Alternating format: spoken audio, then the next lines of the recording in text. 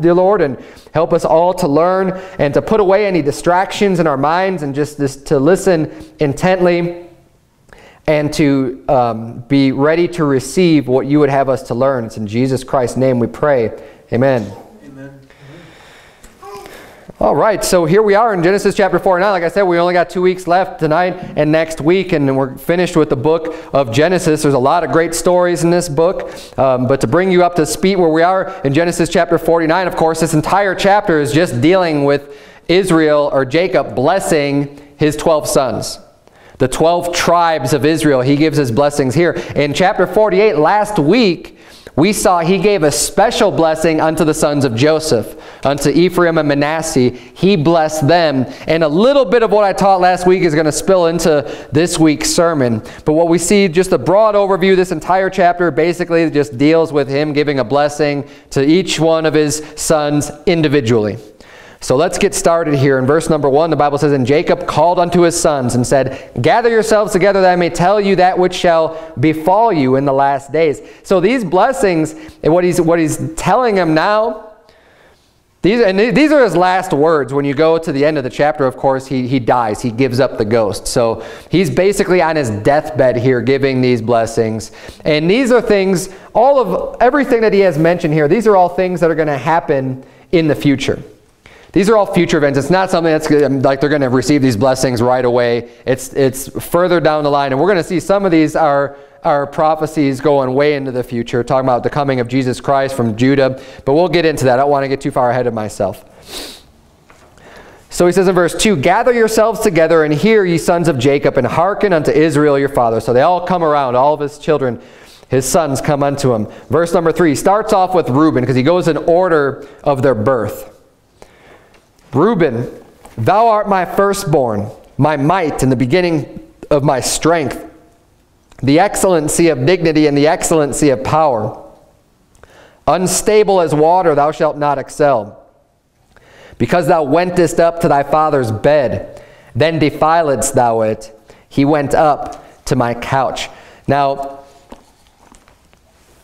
turn back, if you would, to Genesis chapter 29. We're going to keep your place here. We're definitely going to be doing a lot from Genesis 49. I want to cover a little bit from last week because I brought this up real briefly. But I'm going to go into more detail tonight. In chapter 48, Ephraim and Manasseh were blessed. And remember at the end of chapter 48 how he said he's going to give them a portion, which was basically a double portion. It was a second portion that he had gotten from, who was it that he slain? The Amorites. In the last verse of chapter 48, it says, "Moreover, I have given to thee one portion above thy brethren, which I took out of the hand of the Amorite with my sword and with my bow." Now, normally, the double portion of the inheritance will go unto the firstborn son. That was just the way that they do it. It was actually part of the law, and we're going to see that in a minute.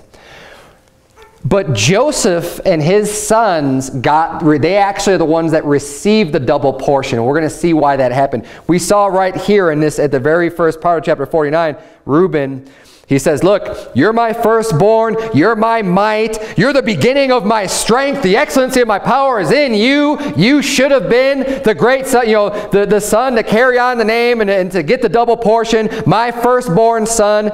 He says, "Unstable as water, thou shalt not excel. Because thou wentest up to thy father's bed, then defiledst thou it. He went up to my couch." So what happened is, and we're going to see that in just a minute, he went up to one of the handmaids that became Israel's wife and had relations with her. He lay with her the way that a husband would lay with a wife. He did that with his father's concubine. Now, you're in Genesis 29, get verse number 31, because this is all important to lay out here. Reuben was a child of Leah. He was the firstborn. Look what it says in Genesis 29:31. "And when the Lord saw that Leah was hated, he opened her womb, but Rachel was barren. And Leah conceived and bare a son, and she called his name Reuben, for she said, Surely the Lord hath looked upon my affliction. Now therefore my husband will love me." Early on in Jacob's life, when he went to work for Laban, he fell in love with Rachel. That was a woman that he wanted to marry. So he agreed to work for 7 years in order to receive Rachel. And I'm going to go through this as a brief synopsis. We went through all of this when we covered the book, each chapter at a time. But just to lay the foundation here, he loved Rachel. He wanted to marry Rachel. He worked for 7 years for Laban in order to marry Rachel. And then on the wedding night, what happened? Laban deceived him and gave her Leah. Well, Leah wasn't the one that he wanted to marry. So then Laban said, okay, well, I'll give you, you'll fulfill her week, and then I'll give you Rachel also. So then you could have 2 wives. Both of his daughters, Laban's daughters, became Jacob's wife. But he loved Rachel. But he ended up getting married to Leah the night when he consummated that marriage. And she was his first wife, and legitimately his first wife. But we saw here that God saw that Leah was hated. He didn't want anything to do with her. But see, and that was wicked in of itself, and I'm not going to go into that because she was his wife. And whoever you're married to, it's wicked to hate your spouse. No matter what happens, you should always love your spouse. Once you make that commitment, I mean, obviously, most people aren't in this situation where you've just been completely duped, right? Where you're just like that is not the person I wanted to marry at all. Like the next day. Some people might say that years down the road, be like, you're not the person I married. But this is like the very next day. It's like, wait a minute. You're not Rachel. This is a unique situation. But regardless of that, some people will say, hey, you're not the person I married. But we shouldn't be hating our spouse. We ought to love them. That's who you're married to. That's who you made a commitment to through the good times, through the bad times, when people change, when bad things happen, whatever. You need to stick together with your spouse and love your spouse. But here we see that God even sees that Leah's hated. So what does he decide to do? He opens up her womb. He says, okay. And Leah's thinking, hey, great. I'm having a son. Rachel didn't provide a son for him. I'm having a son. That makes me a little bit more special. Maybe he'll love me now. And anyone who has children knows there is a bond that grows even closer between a husband and wife when you start having children. Because there's a person now that is part you and part them. And it's hard to put into words, but when between you and your spouse, it's something that only you two can share, being the parents of this child. Rachel could not share what Jacob had with Leah with Reuben being born. Just couldn't happen. So that's why Leah was thinking, great. And that's another reason why God decided to say, okay, Leah's being hated. I'm going to open up her womb. But I didn't want to get too deep into this. Turn, if you would, to Deuteronomy 21. Because in the law that was given to Moses, now look, I understand that this was prior to Moses and prior to that law being handed down. But it's still, I believe this is still in effect. There's a lot of things that were written down into law that I believe were followed prior to God giving them to Moses. And I believe this is one of them. But that's not even that important at this point. We're gonna look at this, what the law says in Deuteronomy 21. Verse number 15. It's spelled out here. Deuteronomy 21:15. If a man have 2 wives, which Jacob did, one beloved and another hated. Well, didn't we just see that Leah was hated and Rachel was loved, right? So this is the exact scenario that Jacob is in. Let's see what it says. And they have borne him children. Both of them, right? Both the beloved and the hated. This is what happened. Rachel had Joseph and Benjamin, and Leah had 4 other sons. She had Reuben and Simeon and those other sons. He says, and if the firstborn son be hers that was hated. Okay, yeah, this is the exact scenario we're looking at. The firstborn son is Reuben. She's the son of her that was hated, Leah. So this is what God commands in the law, verse 16. Then it shall be, when he maketh his sons to inherit that which he hath, that he may not make the son of the beloved firstborn before the son of the hated, which is indeed the firstborn, but he shall acknowledge the son of the hated for the firstborn by giving him a double portion of all that he hath. For he is the beginning of his strength. The right of the firstborn is his. It's no mistake that Jacob said unto Reuben, thou art my firstborn, my might, and the beginning of my strength. He's recognizing that fact. He is completely aware of this. He knows the law, and he's recognized him as being the legitimate firstborn son. See, what God's trying to avoid here is saying, oh, well, the son of the woman that he loved, to give him a bigger portion because he loves her and he wants that son to get more. God's saying that's wicked. You can't do that. Even though you have a wife that you hated, that's the firstborn that gets that right. But see, something happened with Reuben. Reuben essentially forfeited his right to the firstborn double portion. And even regardless of Israel's wants or desires here, we can't even think to say, oh, Israel wanted to give Joseph the double portion more than he wanted to give it to Reuben. Reuben screwed it up all on his own. And he legitimately screwed up. Look at Genesis 35, verse number 22. We're going to see what he did. We're going to see it recorded in Genesis 35 what he did. Genesis 35, verse 22. And it came to pass when Israel dwelt in that land that Reuben went and lay with Bilhah, his father's concubine, and Israel heard it. Now the sons of Jacob were 12. So it's not a very big mention, and it obviously doesn't go into detail, but it tells us right here that Reuben went and he lay with Bilhah, his father's concubine.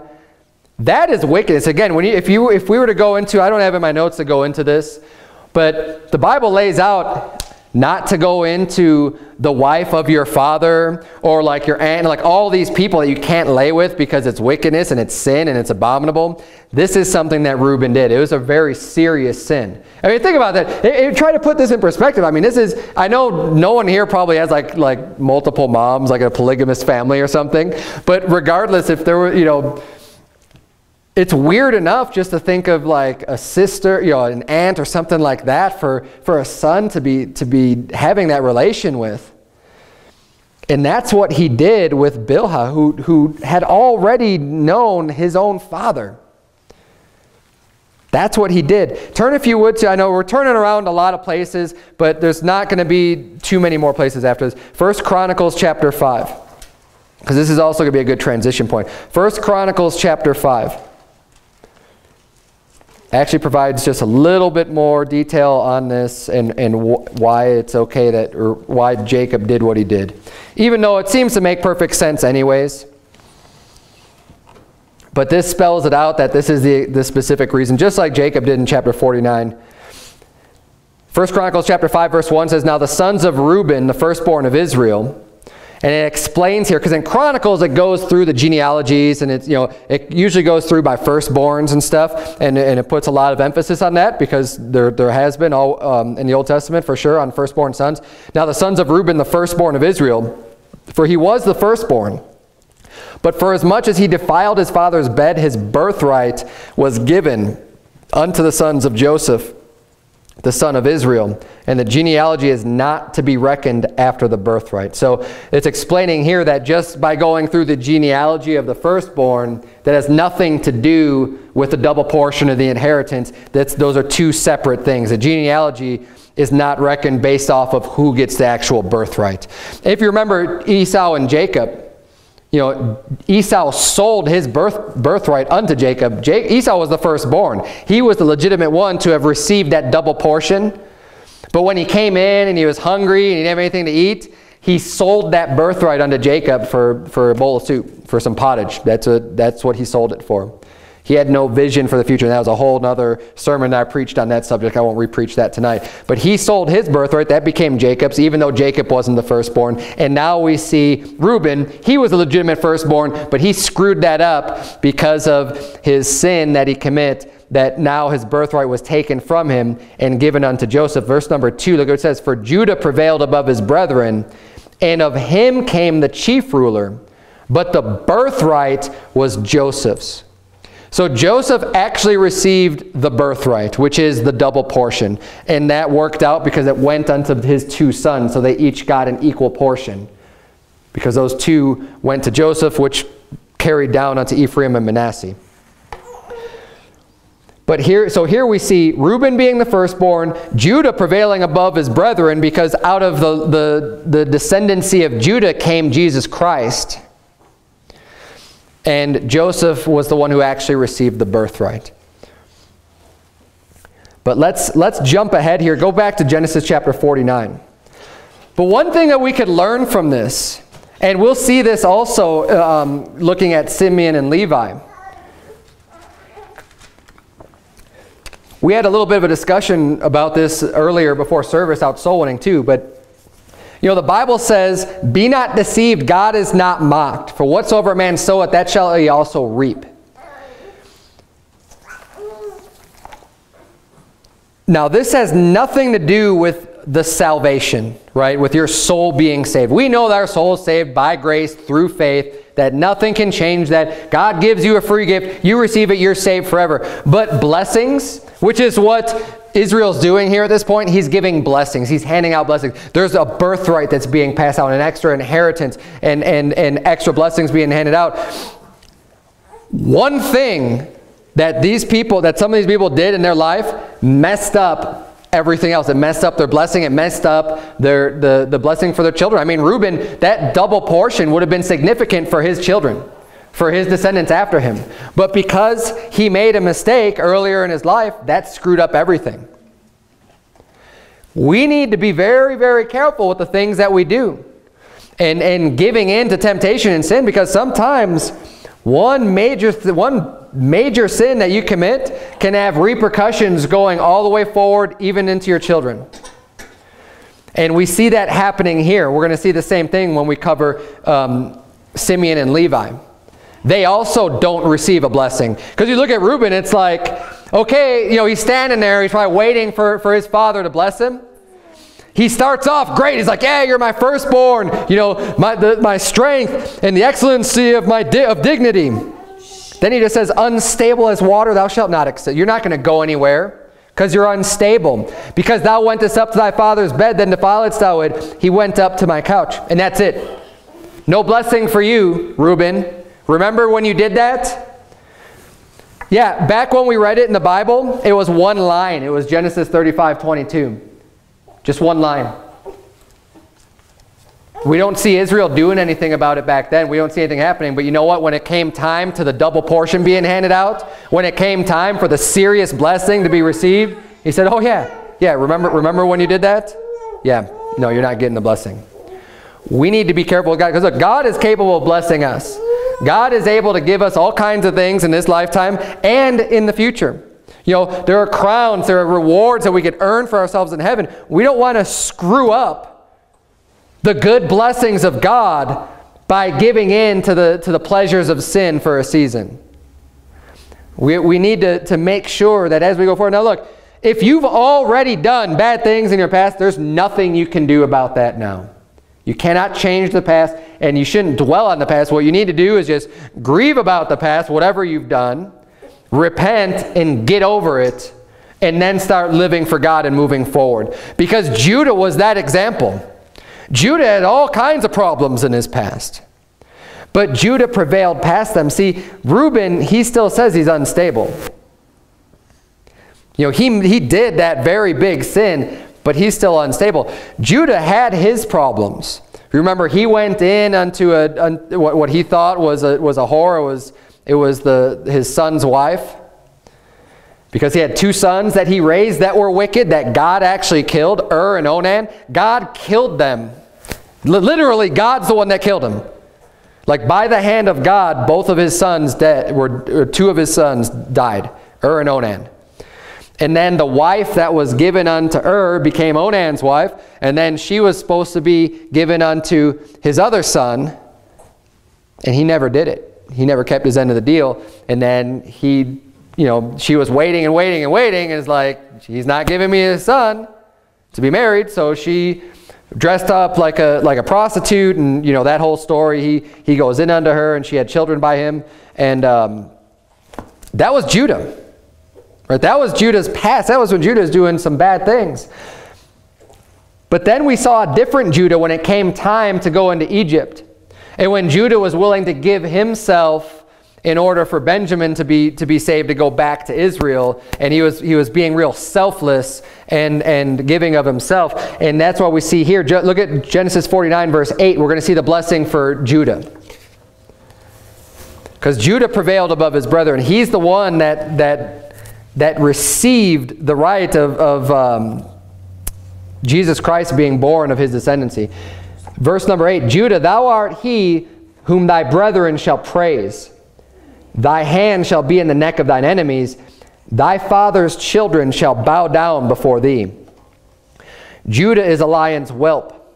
From the prey, my son, thou art gone up. He stooped down. He couched as a lion and as an old lion. Who shall rouse him up? The scepter shall not depart from Judah, nor a lawgiver from between his feet until Shiloh come. And Shiloh is referring to Jesus Christ. And unto him shall the gathering of the people be. So he's saying here that he's going to have the lawgivers that are going to come from his seed, his descendancy. And that's where the kings, like King David, was of the tribe of Judah, and they, from that line forward, there was the descendancy in Judah that was given and from the city of Judah too, or the region of Judah, Judah's area. There was lawgivers from between his feet all the way until Jesus Christ came, and it says, and unto him shall the gathering of the people be. Look at verse 11. Binding his foal unto the vine, and his ass's colt unto the choice vine. He washed his garments in wine, and his clothes in the blood of grapes. His eyes shall be red with wine, and his teeth white with milk. So now we're getting a little bit of a description of Shiloh that is to come. It talks about him washing his garments in wine and his clothes in the blood of grapes, and his eyes being red with wine and his teeth white with milk. So here we see a real small glimpse. But turn, if you would, keep this imagery in mind that he gives of Jesus Christ, and turn to Revelation 19. Of course, keep your finger here. We're coming back to Genesis 49. Look at Revelation 19.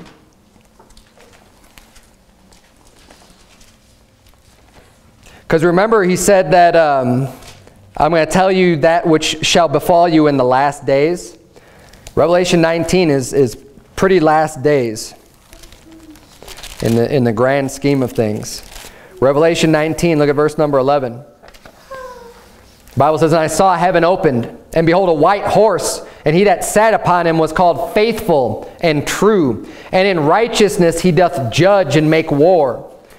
Look at this. His eyes were as a flame of fire, and on his head were many crowns, and he had a name written that no man knew but he himself. And he was clothed with a vesture dipped in blood, and his name is called the Word of God. So here we see Jesus Christ on the white horse.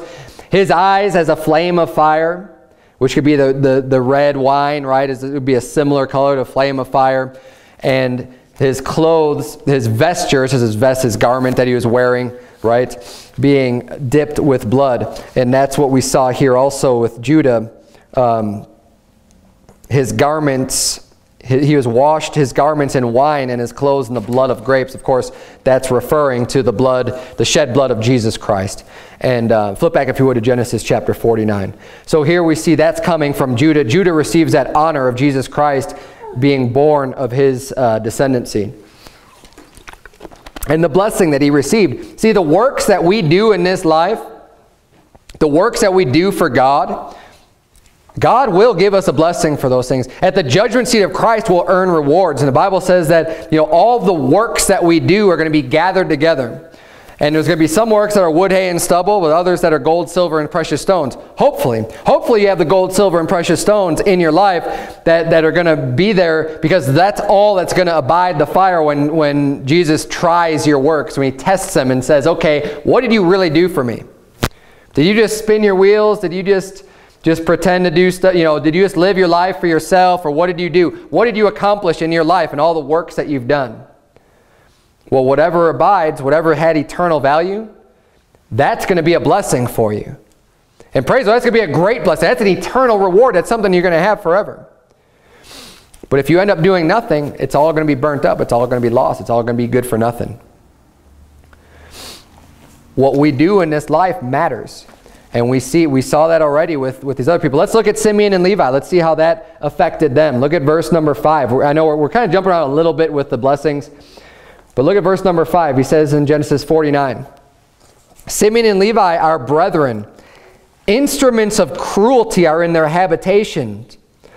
O my soul, come not thou into their secret, unto their assembly, mine honor, be not thou united. For in their anger they slew a man, and in their self-will they dig down a wall. Cursed be their anger, for it was fierce, and their wrath, for it was cruel. I will divide them in Jacob, and scatter them in Israel. So he calls Simeon and Levi instruments of cruelty. And he's referring to one event. He's referring to that one event that happened in Genesis 34.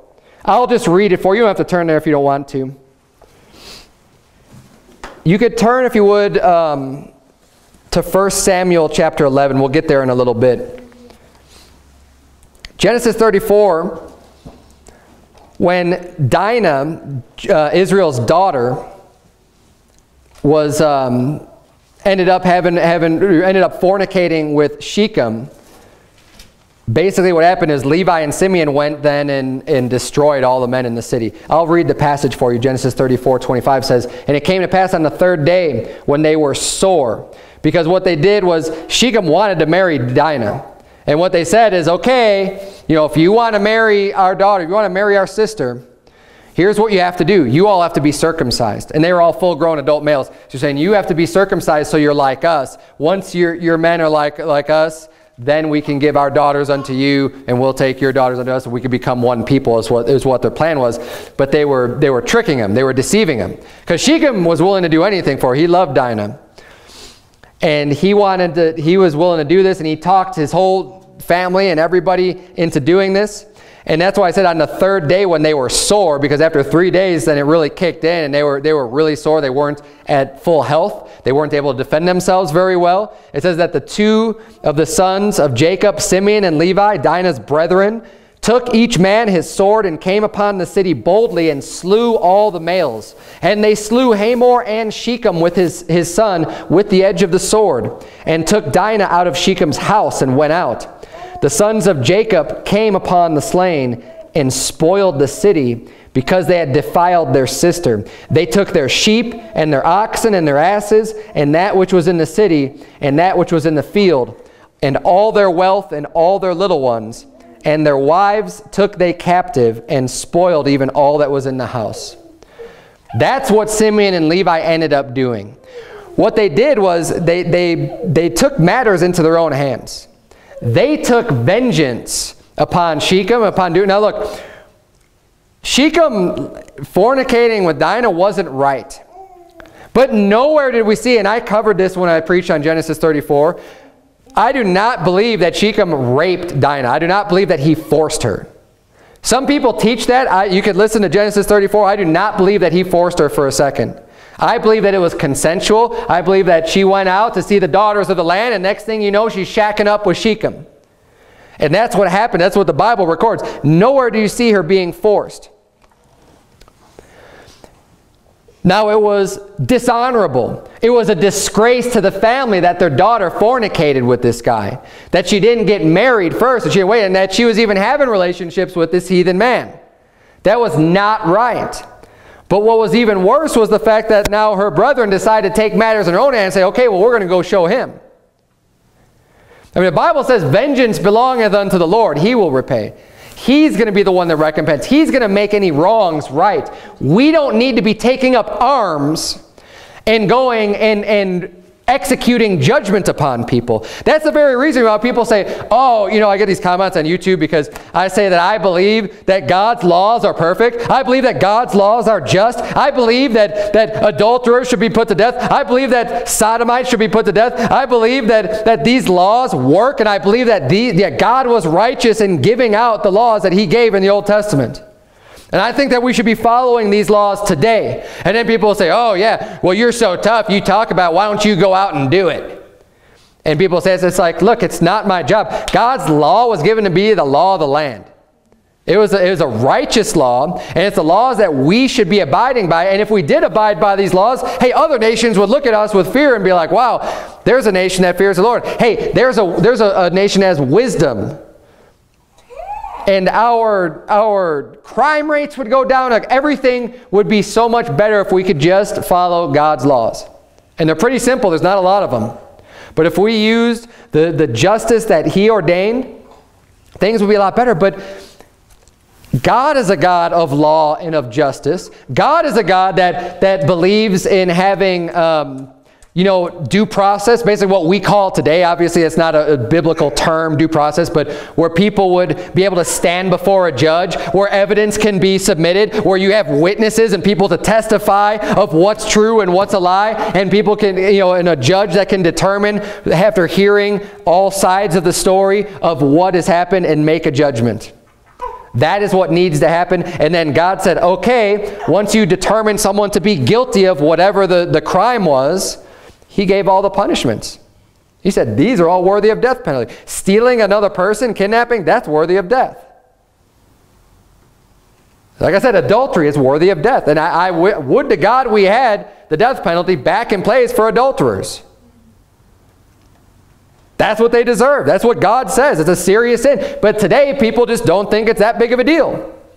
Because everybody's doing it, and it's not even against the law. It's not a big deal. I mean, what's the worst that could happen is that you could get awarded a divorce because someone committed adultery. I mean, just being unfaithful, that's it. You could get a little bit of money from them if you were dependent on your spouse. Like, there's no punishment for a crime being committed, and it is a crime. It's a serious crime.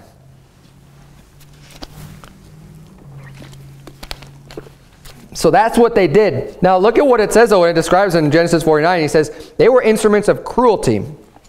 They hatched this plan, and they said, okay, here's what we're going to do. We're going to make them circumcise themselves, and then we're going to go in when they're weak, and we're going to kill all the males. We're going to kill all the men. And they went, and they spoiled them and did all that stuff. They were instruments of cruelty in their habitations. And so much where Jacob's saying, you know what, my soul, Jacob's soul, my soul, come not thou unto their secret, unto their assembly, mine honor be not thou united. He's basically saying, like, don't have nothing to do with you guys. I'm a man of honor, you are men of dishonor. My honor is not going to be united with you. So here's two more people when Jacob's given out his blessings. They get nothing because of what they've done. He says, for in their anger they slew a man, and in their self-will they dig down a wall. See, how did Israel deal with it? We don't know how he was going to deal with it, but he wasn't dealing with it the way that they wanted him to deal with it. So and who was the one that needed to make the decision? Israel was. He was the father. He was the one in place to make a decision on what needed to happen with Shechem and Dinah, his daughter. That was his place. In their self-will, they decided, we're going to take it on ourselves and we're going to do this. They didn't care what their dad said. They didn't care what anyone says. They decided in their own self-will, they dig down the wall. They destroyed a whole city. Verse 7, cursed be their anger, for it was fierce, and their wrath, for it was cruel. I will divide them in Jacob and scatter them in Israel. Now, when you look throughout the Bible, anger is usually referred to as a negative thing. It's not a good thing to be angry, but it does happen. And the thing is, we also have to understand that being angry is not always a sin. Now, they took their anger, for them to be angry that Shechem laid with their sister would have been justified. There's nothing wrong with it being angry. But when they turn it into this fierce wrath and this cruelty and going and actually killing an entire city of men, that's taking it way too far. So you can be angry about things. The Bible says, be ye angry and sin not. Let not the sun go down upon your wrath. There's a time and a place for getting angry. But we ought not to carry that anger over and over again. I mean, they hatched this plan. They were angry from that day until they told them to circumcise themselves. And then for even 3 days later, they waited. The sun did not go down on their wrath, on their anger. They took that and they weren't satisfied until there was blood. But I had you turn to 1 Samuel 11:6. I just want to point this out because a lot of people don't understand this, the fact that not all anger is wrong or sinful. Jesus was recorded as being angry a couple times in the Bible. He actually had anger. He looked, when they asked him, when they're trying to trap Jesus and say, oh, is it lawful to heal on the Sabbath day? He looked on them in anger and he healed the guy.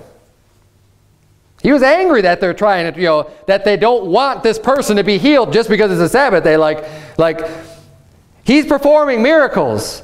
And this person has been afflicted for however long, their whole life or whatever. And he's saying, you don't want this person to be healed because of your man-made laws, and you think that that's obeying the Sabbath? You think that's what God wanted for this law, is that a person can't be made whole, they can't be healed? And that made him angry. He's also angry when the money changers and the people were buying and selling the doves and all the other animals that they were selling in the temple of God. That made him angry. 1 Samuel 11 verse 6. Look what happens with Saul. Saul hears this news and this story. He hears about the people that let me turn there real quick, because what they wanted to do, this invading army wanted to take him over, and they said, yeah, we don't really want to fight. And they said, okay, well, here's what you need to do. You need to pluck out your eye, and then you can be our servants and we won't kill you. And they were going to take him over. And Saul heard about this, and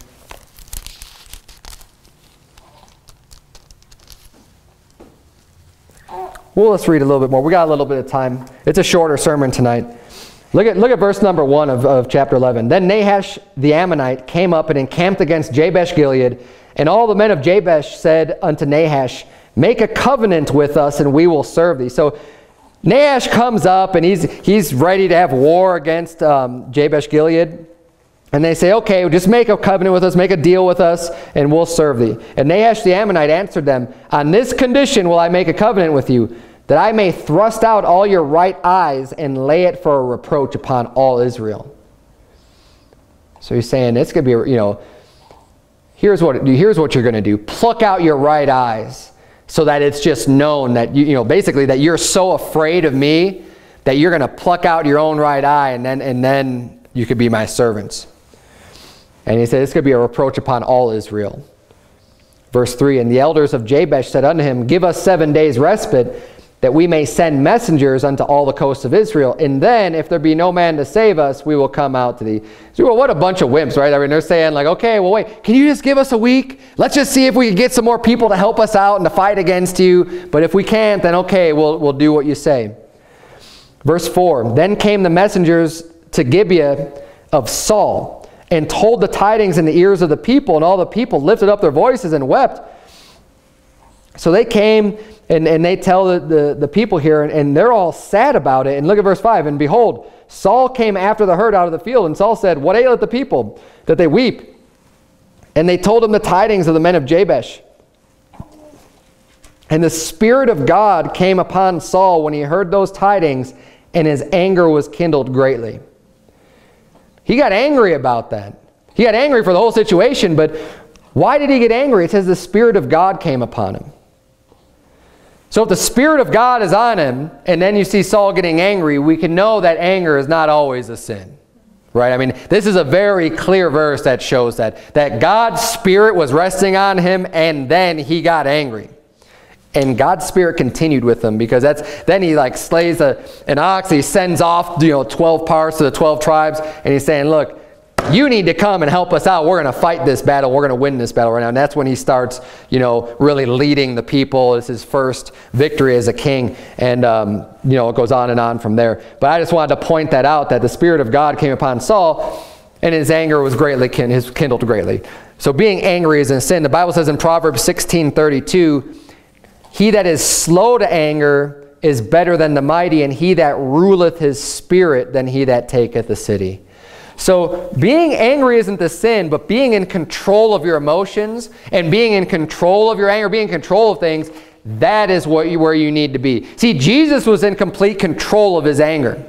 When he saw the money changers and everything happen, you know what the first thing he did was? He made a whip. Now, I've never personally made a whip before, but even if he did just a pretty quick, well, actually that's not true. I've made whips, but not like the way that I envision him making a whip. I've turned little towels or rags into whips, but that's not really the same thing. Jesus actually took the time to make a whip. Okay, and I'm sure it didn't take him a very long time, but he was in control. He didn't just flip out the moment he saw what was going on. Now, he did get angry, but he decided, he said, okay, make a whip. I know, he knew exactly, he had a plan, he knew exactly what he was going to do. I'll make a whip, go over there, and, made a scene, but he was, he flipping over the tables and stuff. He was making a point, and he drove him out. And he got him out of there, and he was angry about it, but then you know what? His anger was gone. And it was fine. But did he go and like kill them all? No. He didn't take it to that extreme. He didn't execute wrath upon them. He was angry, and he let them know that this was important, and he used a little bit of force to do it with the whip, but he didn't go killing anybody. Okay, not like Simeon and Levi did when they were going and killed an entire city. So obviously, being angry, there's a time and a place for it. But it ought not to be a major part of your life. Okay, we definitely ought not to be swift to anger. It shouldn't be, you should have a long fuse before you get to a point where you're really angry. We ought to be long-suffering. All the great attributes of God and of Jesus Christ himself is, long-suffering. It takes a long time before that anger gets kindled. There's a lot that has to happen before you get to that point. If you get to that point, it's not necessarily a sin. But you need to be, and you also need to be in control. You need to show that temperance to be able to control your anger. You're not just flipping out. And one thing with kids, sometimes the more you have, especially and when they're young, it can be easy to just kind of feel like you're losing your mind because they're all over there and they're making all these messes and stuff. But the last thing you want to do is allow yourself to get angry and out of control, because that's where happens where honestly with abusive situations can happen that way, is when parents get out of control angry. And that's when, instead of giving a correction that the Bible teaches is necessary, by giving a good spanking on their behind can turn into more if you have lost control. And as a parent, you need to keep yourself in check about that and be very serious about that. And if you feel like you are losing control because of your anger, then you need to stop a minute and you just wait on the discipline of the child until you're at a point where you are in control and you know what you're doing. But let's go back to Genesis chapter 49.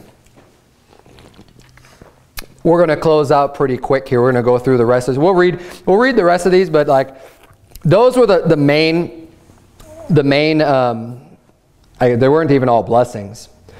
But these are kind of the main characters in the story anyways. Like a lot of these, when we look at Issachar and Dan and Gad, there's not even a whole lot recorded about them in the Bible. But they each got their blessing. Each one of them got their specific, and it was all specific to the person and to what they did and to their attributes and who they were, is how they received their blessing.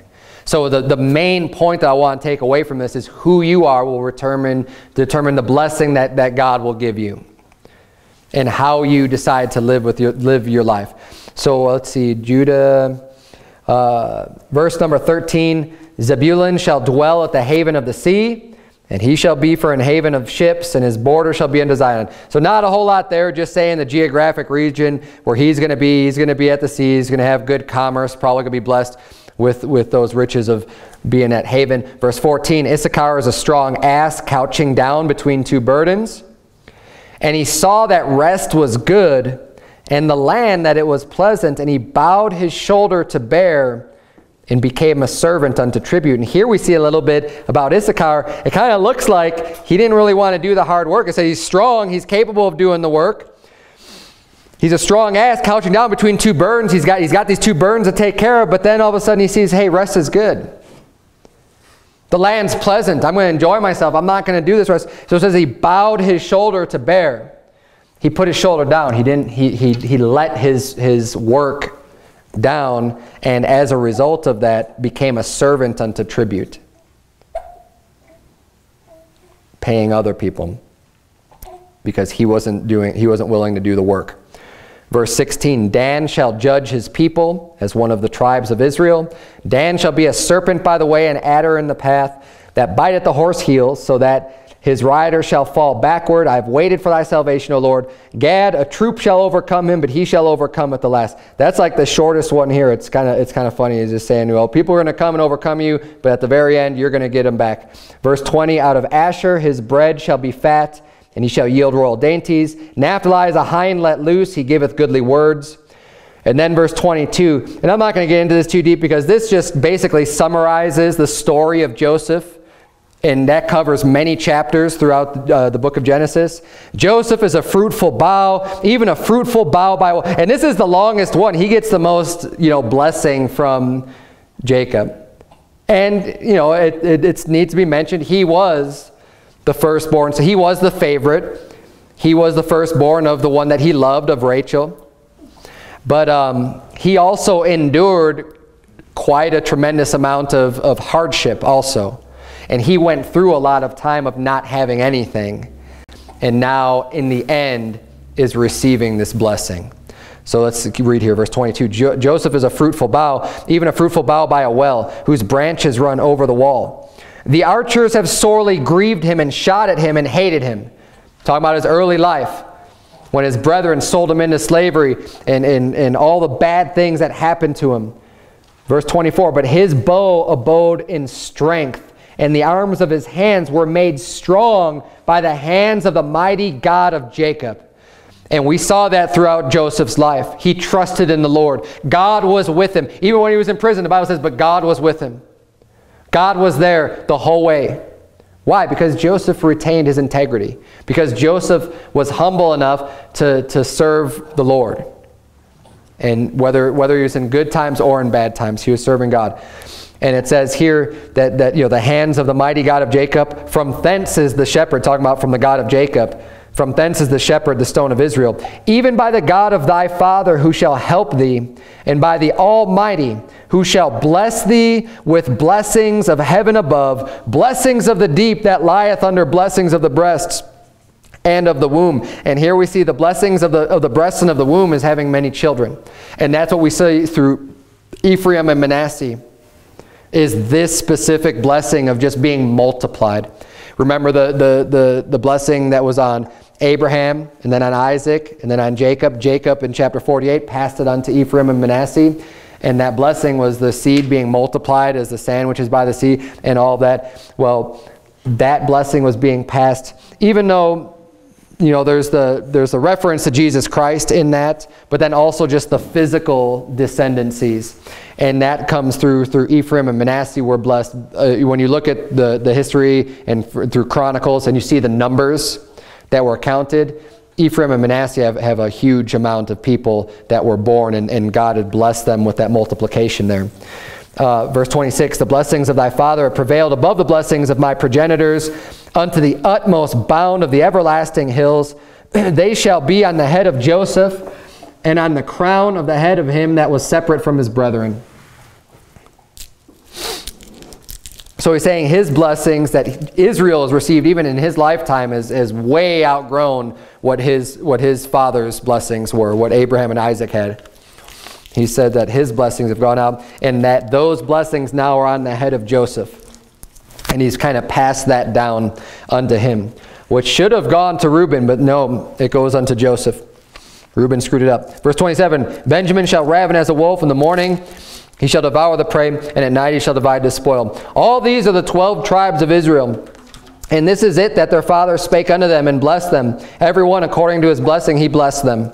Each one individually, they received their own blessing. Verse 29, and he charged them and said unto them, I am to be gathered unto my people. Bury me with my fathers in the cave that is in the field of Ephron the Hittite, in the cave that is in the field of Machpelah, which is before Mamre, in the land of Canaan, which Abraham bought with the field of Ephron the Hittite for a possession of a burying place. So now he's giving him his final wishes on where he needs to be buried. He's saying, this is where I want to be buried. And look at what he says in verse 31. There they buried Abraham and Sarah, his wife. There they buried Isaac and Rebekah, his wife.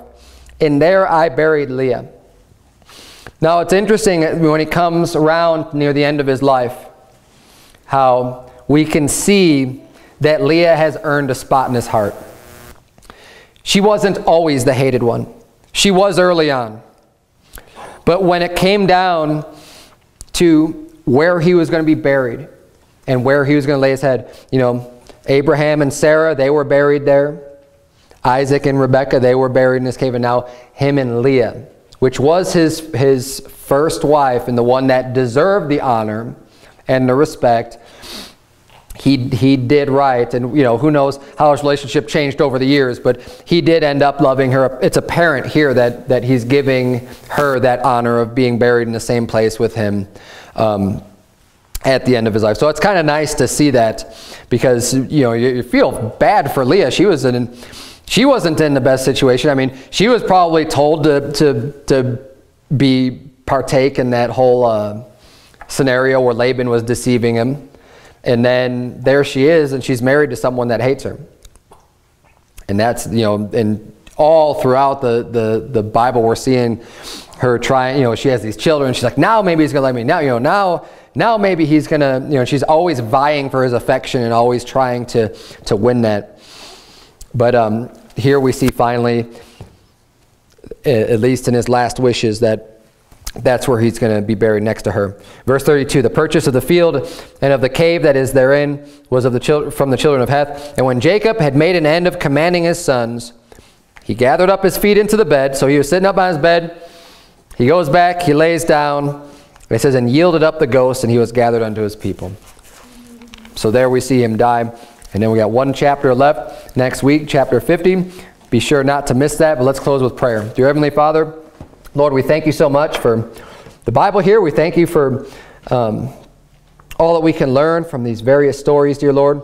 I pray that you would please help us to be vigilant about doing good works and obeying the laws, dear Lord, and not giving in to lustful desires that we know that we're going to reap what we sow. If we reap good things, dear Lord, we know or if we sow good things, we're going to reap good things. But if we sow sin and wickedness, we're going to reap the same as well, dear Lord.